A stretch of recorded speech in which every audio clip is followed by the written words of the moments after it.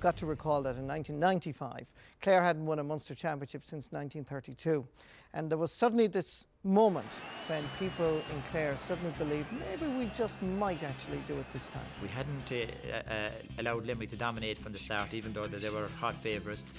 We had a few narrow escapes, mind you, but then we had taken control of the game. And I remember Conor Clancy being fouled, you know, and a dispute over whether he was fouled or not, but I mean, we got to 21 anyway, and Davy coming up to take the free. It's strange for a goalie to take it, but it doesn't matter. I suppose if he scores, they'll be delighted. Remember John Commons of the 1986 All-Ireland final? David Fitzgerald, here's the goal chance for him for Clare. He scored!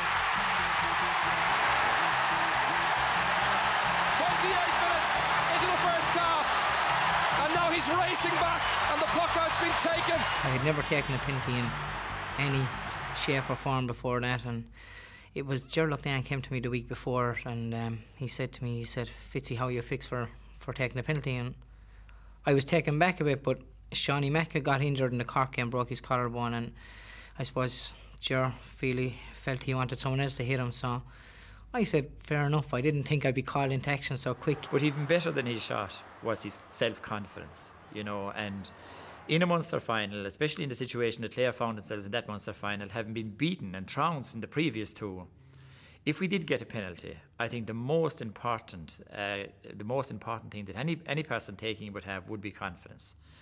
And Davy has that confidence. I got an injury about 10 minutes before it, and I remember going up the field, I was limping, I was in a lot of pain, but I had thought a lot if I did get a penalty where I would hit it, being honest, and I knew where I wanted to put it, and I just remember the second I hit it and it hit the net, it was the most incredible feeling, absolutely incredible. And whatever bit of an injury I had for about 5 minutes disappeared anyhow, because the adrenaline was pumping. And it gave everybody, players, management, everybody, supporters that were there, it gave everybody the confidence that maybe after all, that our look would change on this day and the result would be different. And so it was. Seeing people close to me and their reaction afterwards, there will nothing ever pass that out.